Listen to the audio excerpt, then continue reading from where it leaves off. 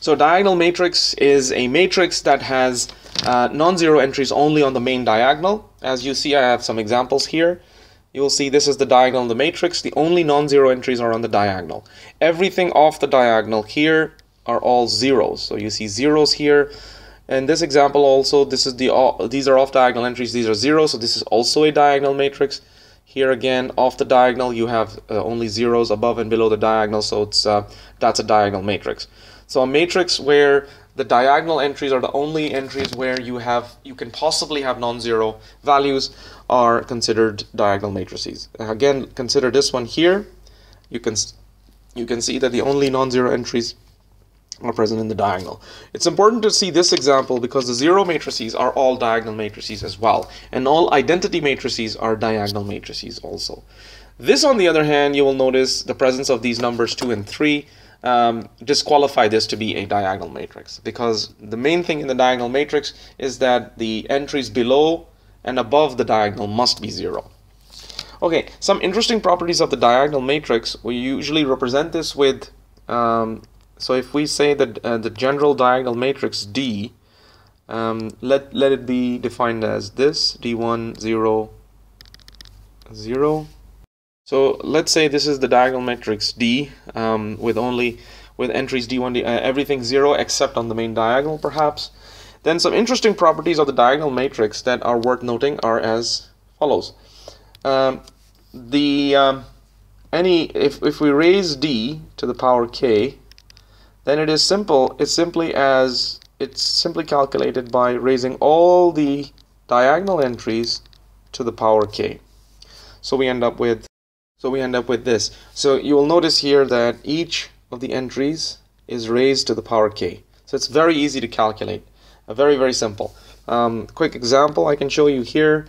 If we have the diagonal matrix 1, 0, 0, 3, let's call that A. If A was a diagonal matrix, then A cubed would simply be 1, 0, 0, 27. It's as easy as that. Another property of the matrix, of the diagonal matrix, is the inverse. The inverse of the diagonal matrix is simply calculated by taking 1 over D1, the non-zero matrices, the non-zero entries. Now, of course, for the inverse to exist, none of the diagonal entries can be 0. Okay, that's a condition for the inverse to, of course, exist.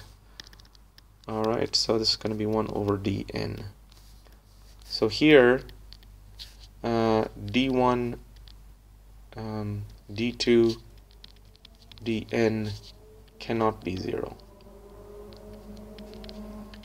For obvious reasons, cannot be 0, because if they are 0, then the inverse will not exist. And you can see why, because it'll just become 1 over 0, which just give us infinity. So very easy to calculate powers and very easy to calculate the inverse, and therefore now you can combine these and therefore calculate powers like d to the minus 5 and minus 10 and minus 20 with no real difficulty. Okay, so now let me quickly show you something here. If we just look at a blank matrix structure and here is the diagonal of the matrix, then the entries here are those where I is less than j, okay? And the entries here are those where I is greater than j, okay? So now for such matrices, for those matrices where we have all the entries below the diagonal as 0, we call those upper triangular matrices. So an upper triangular matrix is a matrix where the aij, all the entries aij is equal to 0 if I is greater than j. Okay, so aij is equal to 0 if I is greater than j. So that means that below the diagonal you'll have all zeros. So therefore the only non-zero values could only be above the diagonal, which makes this an upper triangular matrix.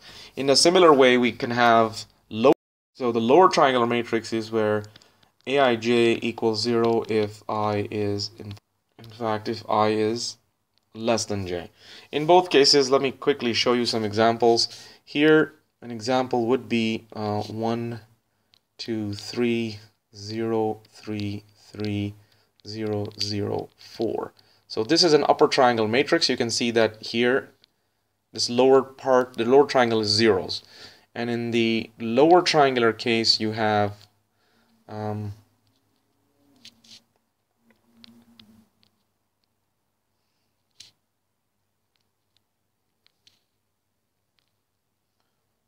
okay, so maybe I'll make that 2 for now.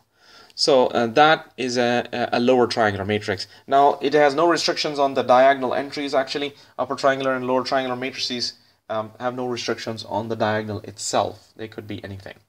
So that basically defines upper and lower triangular matrices. Now, if you want to connect back to what we've been studying, REF, if you notice that the REF, reduced echelon form, is in fact a matrix that is upper triangular. It's an upper triangular matrix with the diagonal entries all ones, if achievable. Just to note that. Okay. Just a quick note on some properties to keep in mind. The transpose, if you remember, one of the properties we've studied, the transpose of a lower triangular matrix will give you an upper triangular matrix. And obviously the transpose of an upper triangular will give you a lower triangular matrix. The next thing we look at are symmetric matrices. So, symmetric matrices are those where the transpose of the matrix is the same as the original matrix. Here are some examples. You can notice that here, if I check the transpose of this matrix here, I will end up with the same matrix.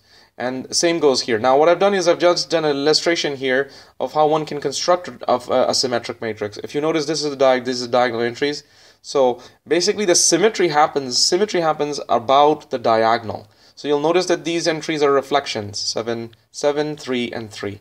Of course, you can simply take the transpose of the matrix and it will be identical to the original matrix. However, that property is the same. That's why it's called symmetric. Also, one of the reasons is that the line of symmetry you can think of is actually the diagonal itself. Some quick properties. If A is a invertible symmetric matrix, so it's invertible, okay, and it's symmetric, right, then A inverse is also symmetric. Okay, so that's a useful property to keep in mind. And we'll stop there with all of that. That covers all the properties of matrices that we wish to cover.